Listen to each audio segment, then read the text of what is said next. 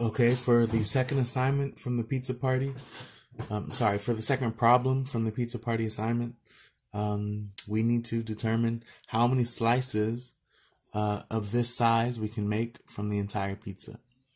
Now, some of you can kind of eyeball it.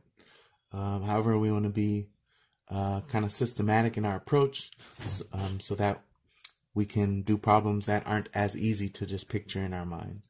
So here, how do we know how many slices we can create? It's because we have a 90-degree angle here.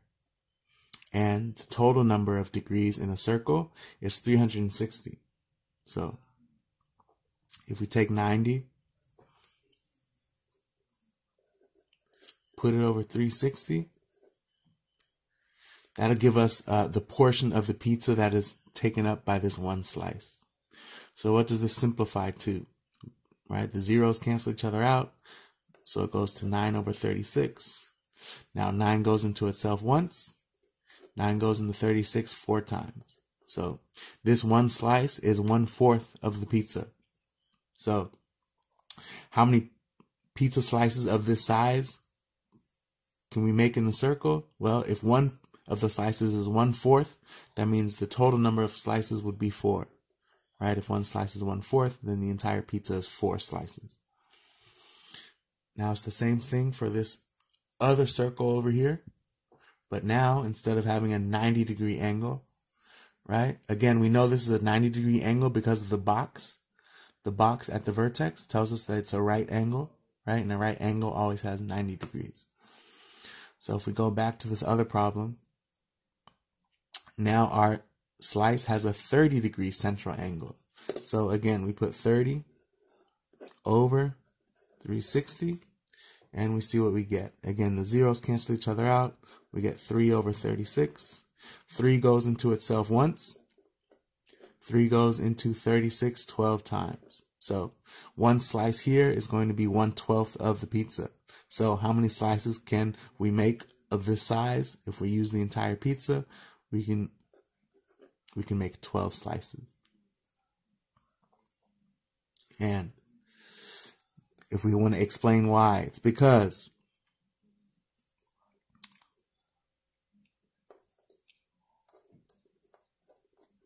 a circle, which is 360 degrees, can fit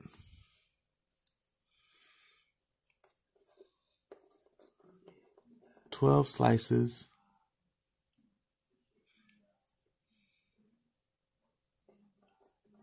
with a central angle of 30 degrees.